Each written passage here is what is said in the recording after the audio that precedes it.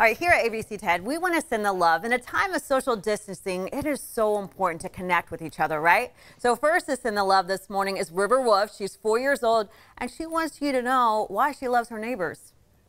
Hi, it's me. I really want to play chalk with our neighbors because they were so fun and I love them. Bye.